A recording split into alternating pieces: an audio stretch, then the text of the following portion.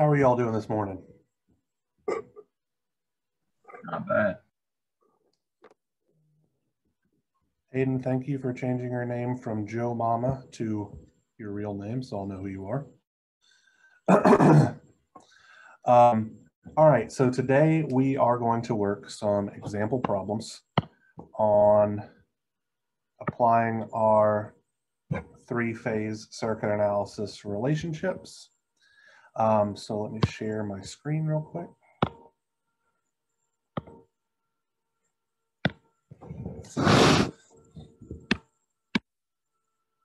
So the first problem that we have here, we have well, actually, let me ask you guys, what kind of system is this? It's all Y delta, right? Yes, it's a Y on the source side, delta on the load side, so that would be a Y delta system. We are asked to find the line currents and the phase currents at the load. So I am going to just real quick define exactly what these are graphically. So our line currents would be these guys flowing through the transmission line, IAA, IBB, and ICC. And then we're going to have phase currents, IAB,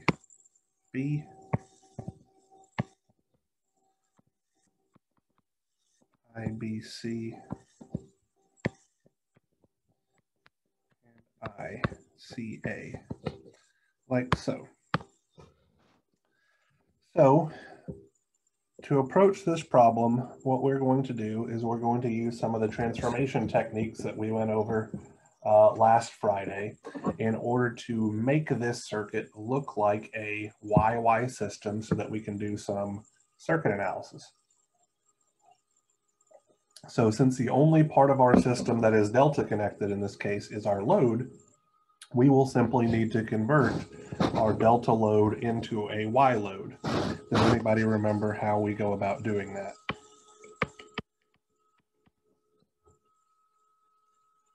Wasn't it just divide everything by 3 or something? That is exactly right. We simply divide the delta impedance by a factor of 3 because everything is balanced.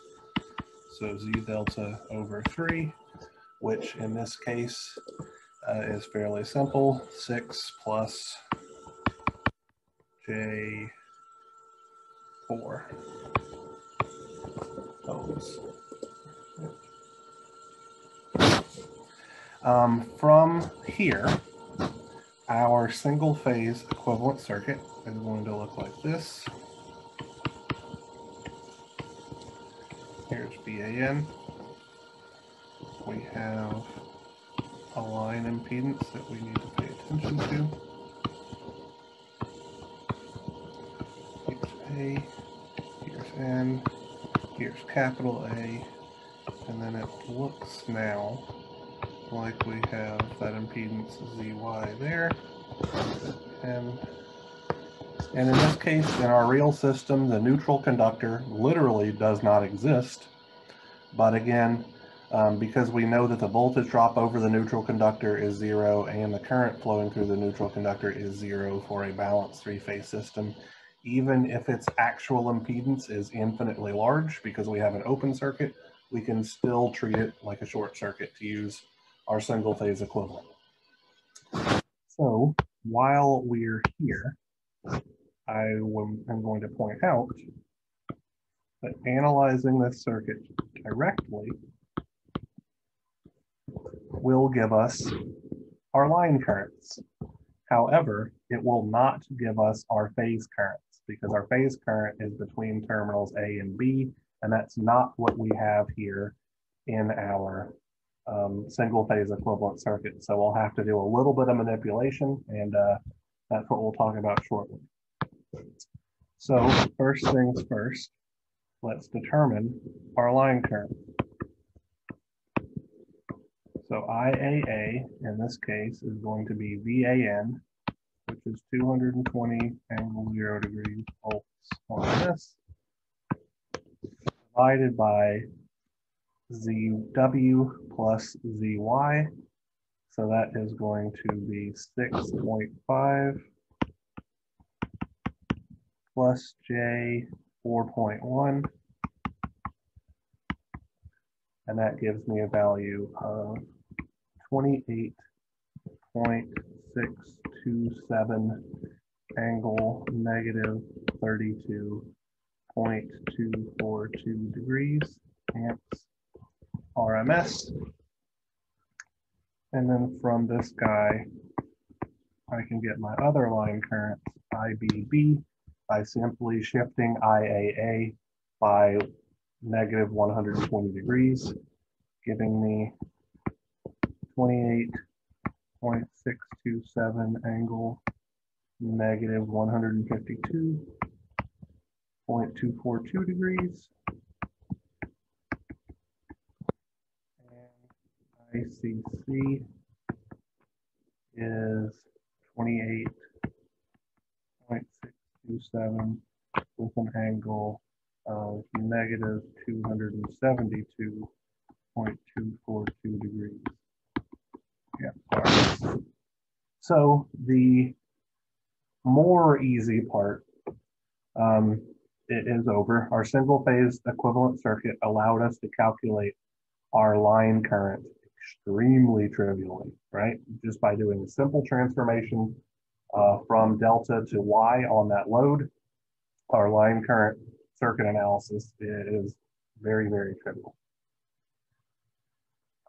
To determine our phase current, we're going to have to go back to our original circuit real quick and look at some relationships. So I can write a Kirchhoff's current law equation at node A. I'm just going to circle what I'm doing here. Right. So at this node, I see that a current IAA, which we know flows in. We have a current IAB, which we do not know flowing out, and a current ICA, which we do not know flowing in. However, we know that ICA lags IAB by 240 degrees because this is a balanced three-phase system. So I'm going to write that PCL equation. So I'm saying IAA is equal to IAB minus ICA. I can express this as IAB times a factor of 1 minus 1 angle negative 240 degrees. And this guy right here just turns out to be the square root of 3 angle minus 30 degrees. And so from that, our phase current, IAB, is simply IAA divided by root 3 angle negative 30 degrees. And I get 16.528 angle negative 2.242 degrees.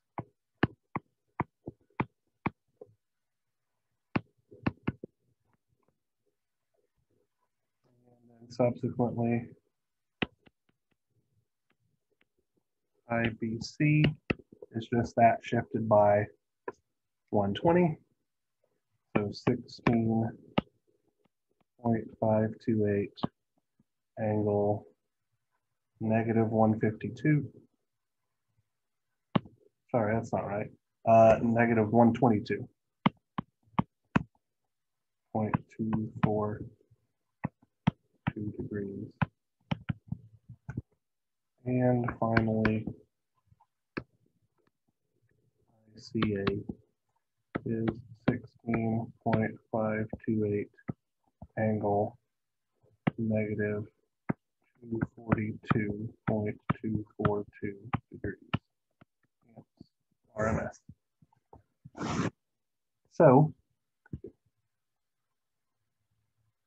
what did you guys think about the level of circuit analysis that was needed to determine those phase currents in our delta connected load?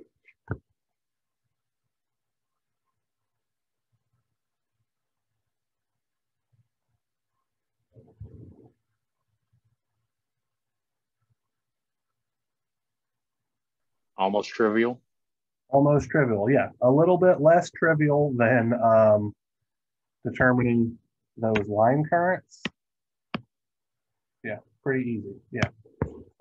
So a little less trivial than determining the line currents. It did require some thought and realizing that even though we had two unknown currents in our KCL equation, there was a relationship between those two uncurrents that is clearly defined because we have a balanced system. That made this guy fairly straightforward. So let's take a look at another example problem. I only have 3 prepared. We might get out of here a little bit early today. So what kind of system is this?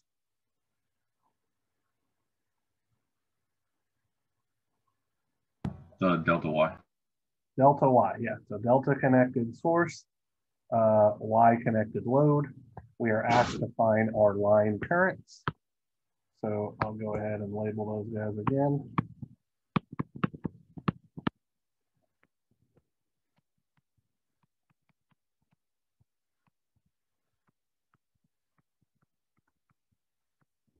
And we're also asked to find our line voltages at the load. So it's going to be this guy, and this guy. So what are we going to need to do to this guy to convert it into a YY system?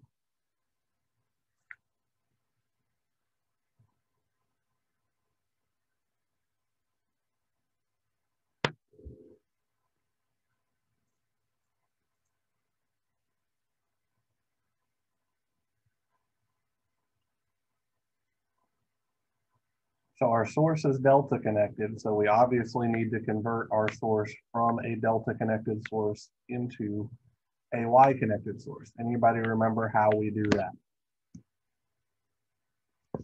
So if we want VAN, and we have VAB, what do we do? Let's see. Multiply by 3. No, because it's a source, it's not as simple as multiplying by 3. The only time we will ever multiply by 3 is if we wanted to convert a Y connected load into a delta connected load. So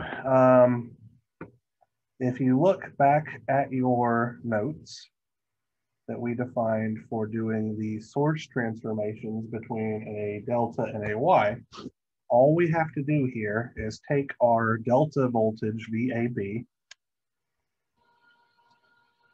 and multiply by 1 over √3 angle negative 30 degrees.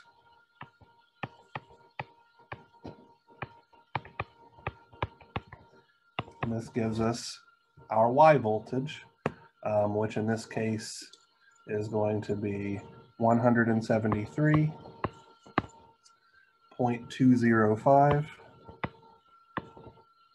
with an angle of negative 30 degrees, volts RMS.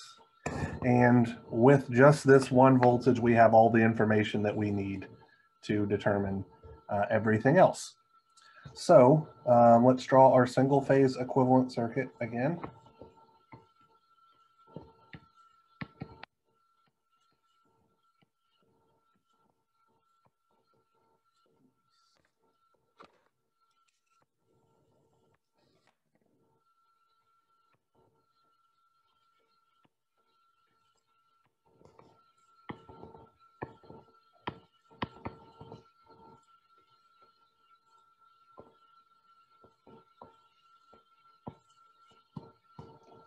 A, capital N, lower N, short circuit.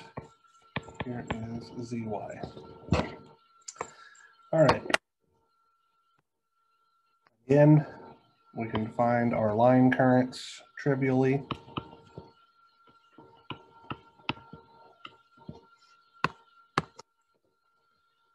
So we'll have IAA is equal to VAN, so that is 173.205 angle negative 30 degrees volts RMS divided by ZW plus ZY, which is going to be 7 plus J 2.3 ohms. And if I carry out that operation, I get a line current of 23.507 degrees amps RMS. And getting my other two line currents is simply shifting that, so I'm not going to bother doing that anymore. Now, the question is, how do I go about getting those line voltages, right? Anybody have any thoughts?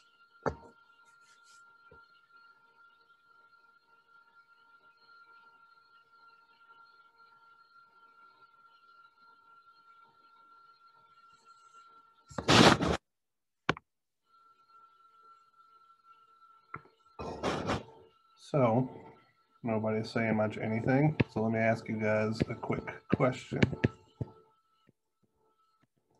Do we have enough information to calculate that phase voltage there that I've drawn in green?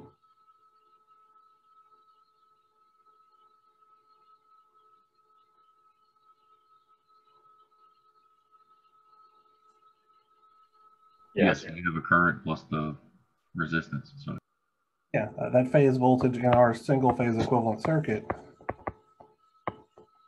would show up right there, right? It's just the voltage drop over ZY. So we could take that line current, multiply it by ZY, or we could do voltage division, whatever floats our boat. So when we have a phase voltage for a Y-connected anything, and we want to get a line voltage, what do we need to do? Well, we take that phase voltage and multiply by square root of 3 angle positive 30 degrees. So it's doing this transformation that we did for our source in the opposite direction. So from that, I would say that our voltage VAB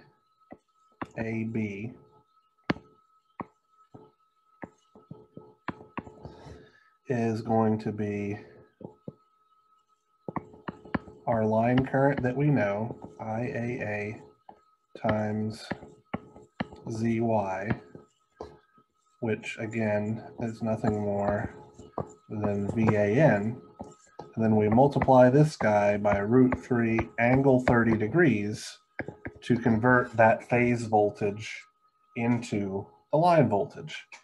And if we carry out that operation, we get a line voltage of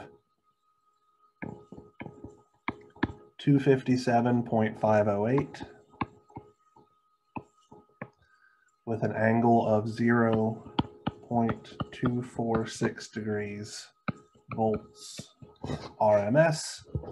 And from this guy, we could obviously get the line voltage VBC and the line voltage VCA simply by shifting by negative 120 and negative 240 degrees, respectively. real quick, what is the current IAA? I just see 23.507 degrees. Oh, I'm sorry, 23.507. Let me put the angle there. I apologize about that. I totally forgot it. 23.507 negative 48.189 degrees amps RMS. I apologize. I was just a little confused when I saw that. Yeah, no, it should be a complex number. Obviously, we have a complex number in the numerator and a complex number in the denominator, and my best guess is that the angle, well, I know for a fact that the angle of the denominator isn't negative 30 degrees because it's positive based on the sign on the J bit there. So yeah, it's fair to be confused when I forget to do part of the problem. But after that step, just using good old Ohm's law to calculate VAN, and then and then converting our phase voltage VAN into the line voltage VAB is simply that conversion factor of √3 angle 30. So, any questions, comments, concerns about this problem?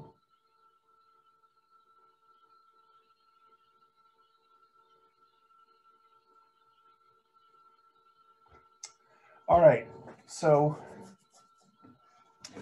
I have posted 2 homework assignments on Moodle.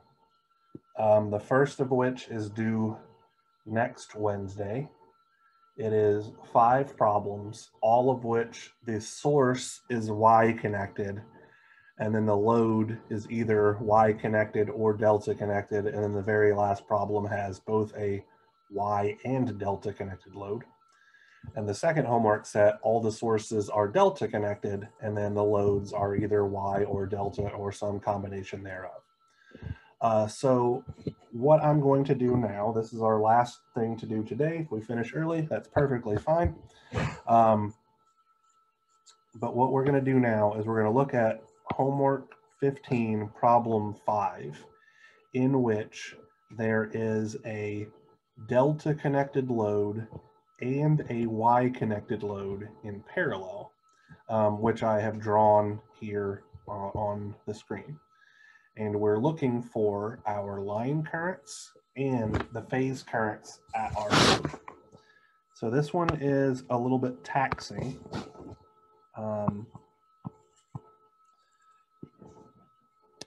One of the main reasons that I'm actually working this homework problem out specifically is because I get questions from students almost every time that I assign it saying, how the heck am I supposed to draw this thing? So this is one of a couple of different ways to do it. So this would be phase current IAB. Here's a phase current IBC. I guess I should draw all my line currents here.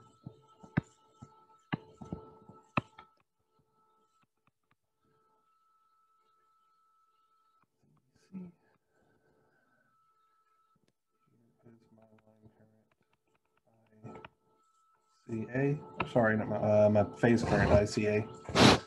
Then I have my Y currents here.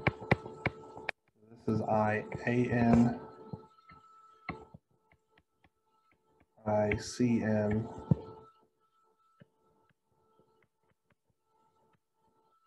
and IBN. So those are the 9 figures of interest that you're asked to solve in the homework problem. I'm going to say, let's solve for this guy, and this guy, just the A portions, because after we do that, everything else is trivial. So how do you guys think we should approach this problem? Any thoughts?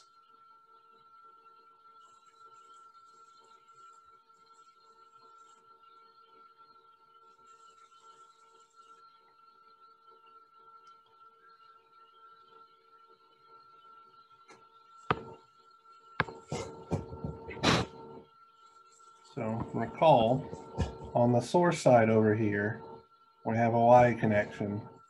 And on the load side over here, we have a Y and a delta connection. So our single phase equivalent circuit method requires that we have a Y-Y system. So what do we obviously need to do to the delta connected load?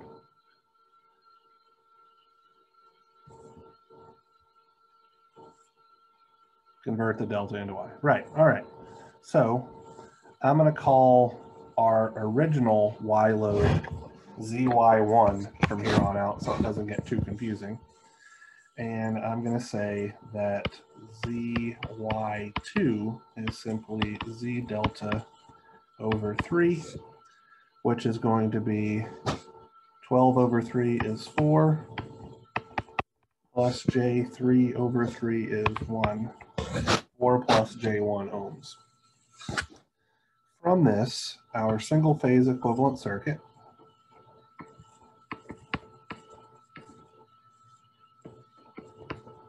would be this guy.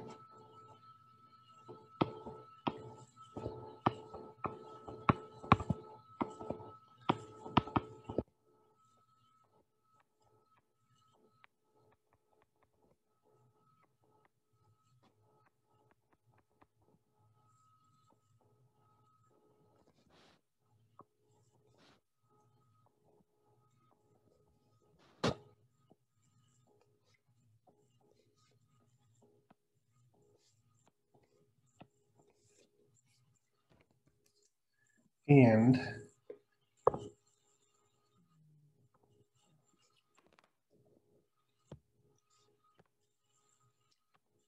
I want colors. There we go.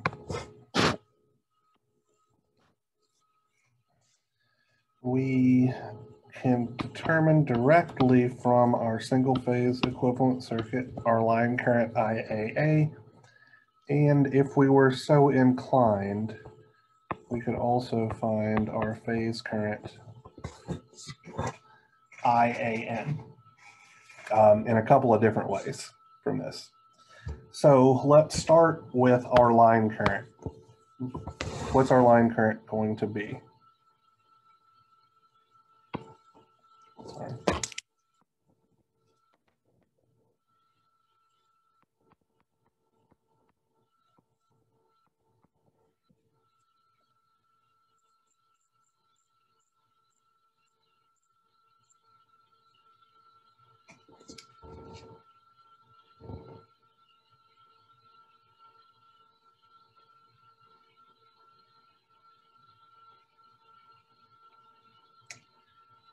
Any thoughts?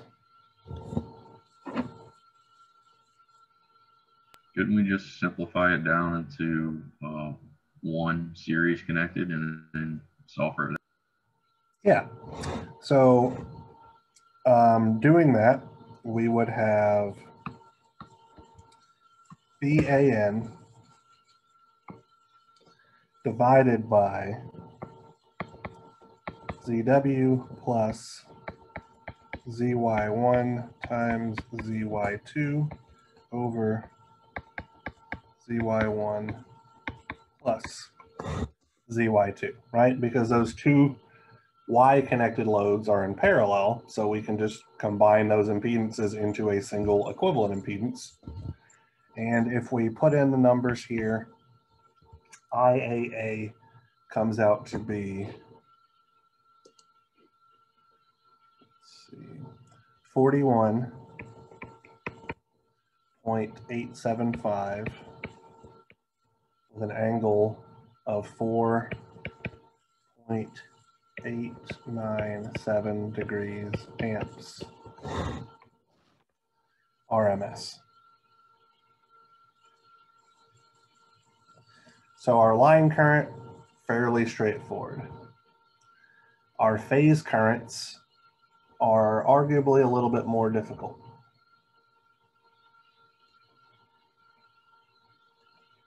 So anybody have any thoughts on how we might determine that phase current IAN?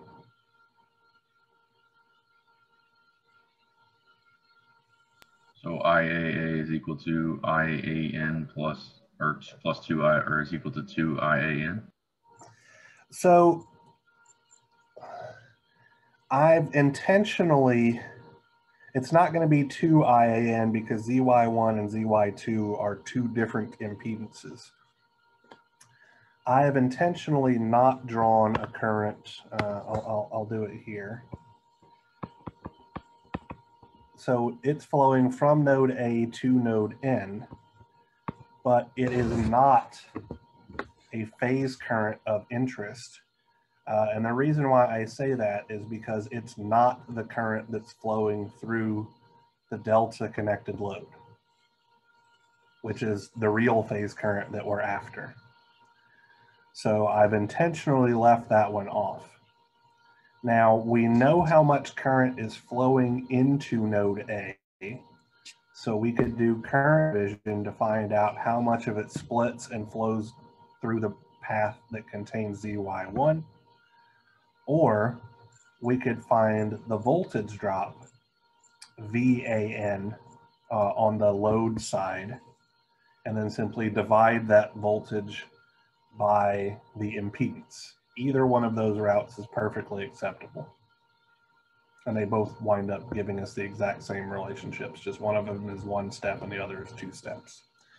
So using the current division route, I can say that IAN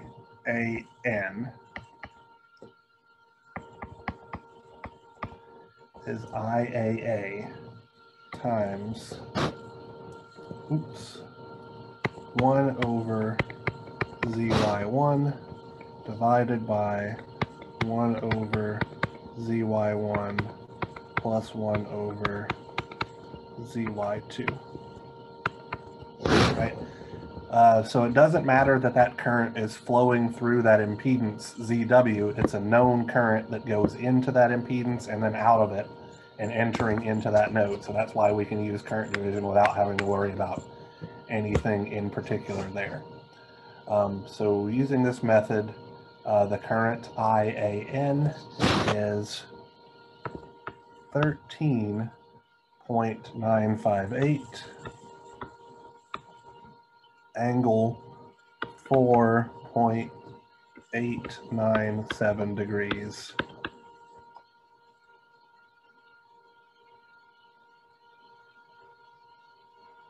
Amps RMS.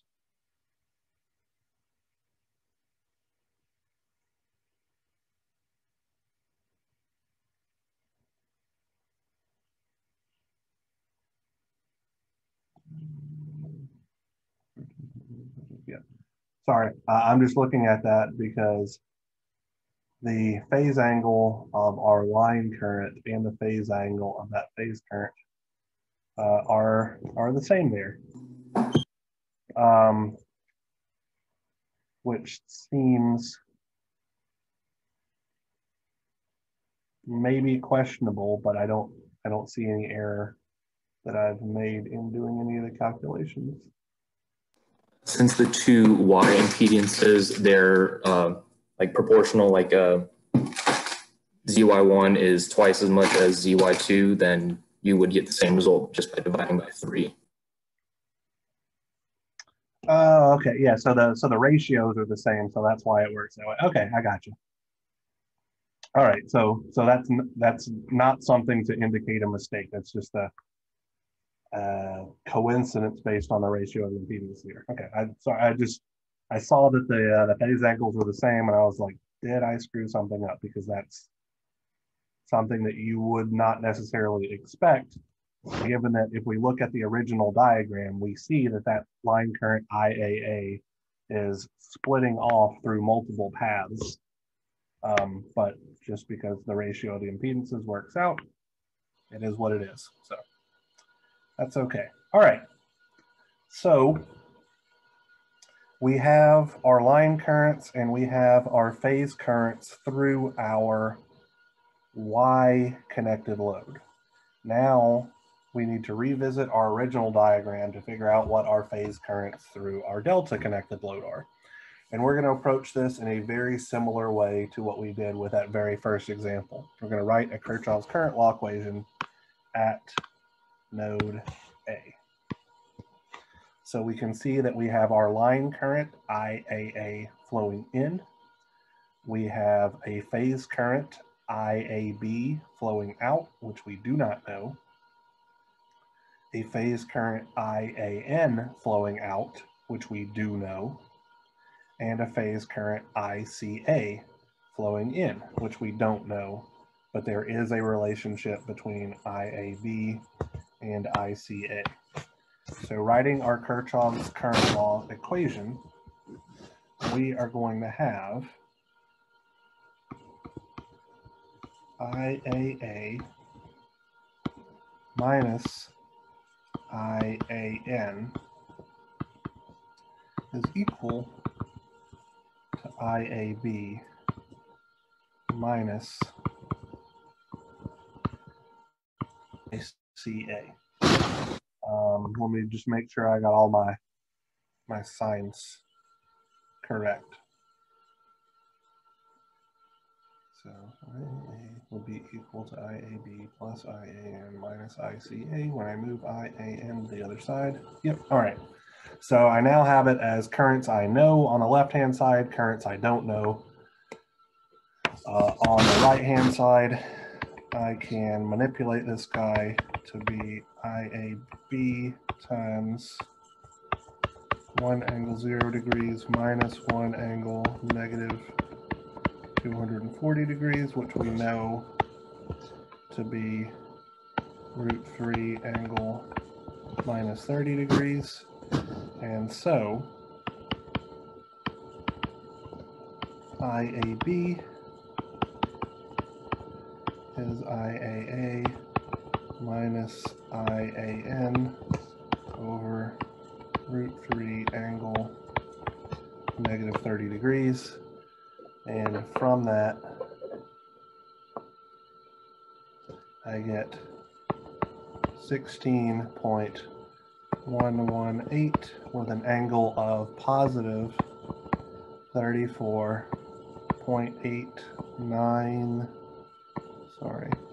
7 degrees amps RMS. And now we have enough information to get all 6 of our phase currents. So this one was a little bit tricky, but honestly, doing the single phase equivalent circuit method gave us a lot of information that we were able to use, and then we could effectively resort back to the techniques we utilized in a much simpler problem to figure out the last little bit of information. This is literally as hard as I can make it for a balanced 3-phase circuit analysis problem. Like on the exam, this would be considered too difficult and time consuming in my opinion. So, all right, so we're finishing up, gosh, let's see, about 30 minutes early, that's okay. On Monday, so let's talk about class on Monday real quick. Right now, the interstate is effectively closed from Monroe all the way to Shreveport, and unfortunately, I live smack dab in the middle in Minden. So unless there is considerable ice meltage between now and Monday, I am not driving anywhere. So I'm going to say tentatively that class on Monday will be held virtually over Zoom again, so I don't die trying to drive the 40 miles or whatever from my house to campus. I will send out an email on Sunday evening if I change those plans, but my best guess is the 4-ish inches of ice on all the roads and stuff like that aren't going to be able to go away by Monday, so I would assume that class is going to be virtual, on Monday, and then resume to be a normal in-person meeting on the following Wednesday. So before class on Monday, if you could, just take a look at those 2 homework assignments that I've posted. And if you have any questions or anything like that, I'd be happy to answer them. On Monday, when we resume classes and all that jazz, we're going to get into the power analysis for these 3-phase circuits. So unless anybody has anything else they want to talk about today, we're finished, and I'll see you guys virtually on Monday.